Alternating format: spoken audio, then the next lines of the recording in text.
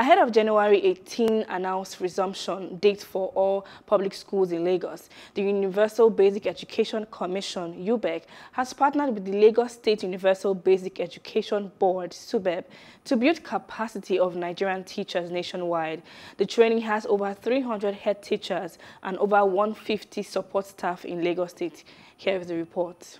The training, which was organized by the Lagos State Universal Basic Education Board, was organized to teach leadership skills to personnel of educational institutions. The head teachers, school managers will be able to take control of their school. That is what this is all about. And this is in line with Mr. Governor's determination to ensure that we continue to empower our teachers. This is not about teaching and learning or other component, but focused on teacher professional development, in particular when it comes to school leadership and providing support for classroom managers. So the training that is ongoing now, first is training for about 350 head teachers out of our 1,016 head teachers.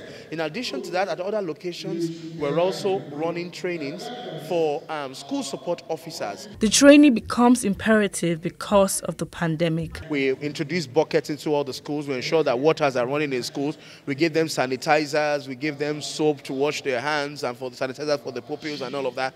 The board is also doing its best to ensure that we go back into classroom prepared. Participants express appreciation for the training while stating that it would be useful in their institutions and line of work. Because at the seminar we've been able to trash issues concerning the school and community relationship.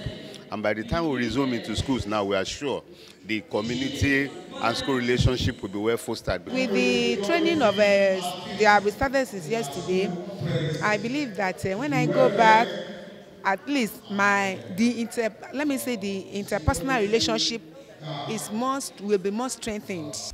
The Education Board reiterated that the Lagos State government is committed to providing quality education. Reporting for Plus TV Africa, Adebanke Odunuyi. Hello, hope you enjoyed the news. Please do subscribe to our YouTube channel and don't forget to hit the notification button so you get notified about fresh news updates.